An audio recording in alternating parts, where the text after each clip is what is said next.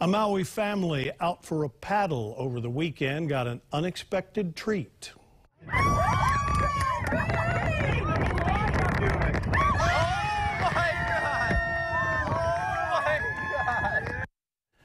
Darren Fryer of McKenna says he and his parents paddled out on a double-hull canoe, and they were about a mile offshore just sitting there when all of a sudden a mother humpback whale and her calf paid them a visit.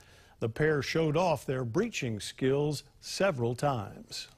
And we actually paddled maybe 2 or 3 different times, didn't see anything, and I wasn't really expecting to see much. And then all of a sudden, it just popped up out of nowhere, really. We were out there just sitting in the water for 30 minutes, just mile out to sea, letting whales kind of come check us out.